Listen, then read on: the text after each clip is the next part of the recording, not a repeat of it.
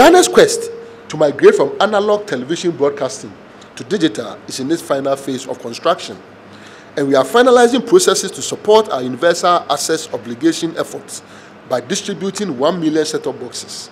This is because we believe every citizen is entitled to the better picture, sound quality, and interactivity that digital television broadcasting provides. Simply put, President Mahama's government is bringing DSTV, apologies to their competitors, to your home, irrespective of your social and economic background.